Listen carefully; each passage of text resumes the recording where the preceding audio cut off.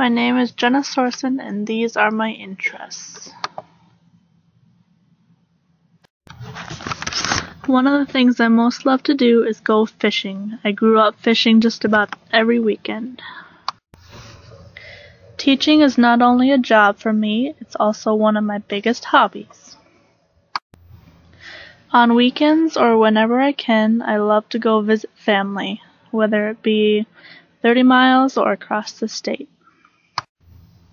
Nature is where I find my peace, whether it be just taking a simple hike, photographing, or fishing, or camping. I love it all.